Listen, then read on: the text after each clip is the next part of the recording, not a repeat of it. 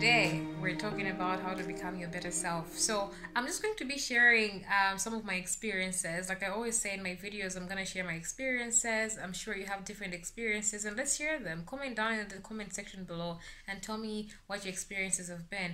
So in this video about becoming your better self, for me, number one definitely is acknowledging your past mistakes.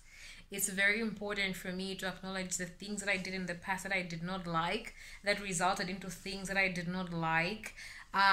Instead of me avoiding them and kind of trying to bury them, I kind of go back and look at them and like think like, what could I have done different? That's how I learn, and that's how moving forward I kind of avoid making the same mistakes, if you want to call them.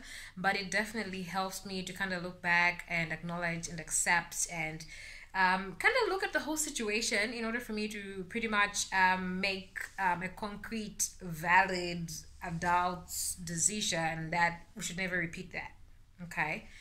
And number two is I do find trustworthy people, but kind of people who like kind of keep you grounded.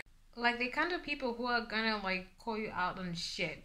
I feel like it's very important for each one of us to have those people, have that one person who's gonna sit you down and be like, yo, that wasn't right. It's very, very important if you want to become a better version of yourself to kind of respect that and have those people and know that they're there and they don't mean bad. And because of your relationship, you're definitely gonna know that it's coming from a good place. And the third thing and final thing that I do is to kind of own the results of my actions.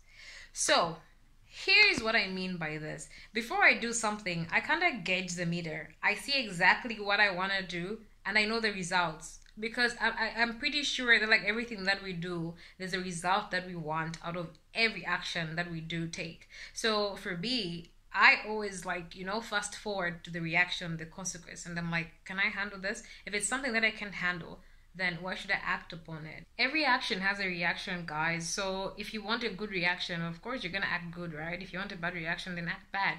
But you always get what you put in. So that's my third and final actually thing that I do to become a better version of myself, is to kind of acknowledge and be careful how I act in certain situations, because I know that how I act is the result that I'm going to get. I hope you enjoyed this video, guys. Thank you so much for tuning in, and let me know in the comment section what you think of this video, and let's chat. I'll see you guys in my next video. Take care. Bye.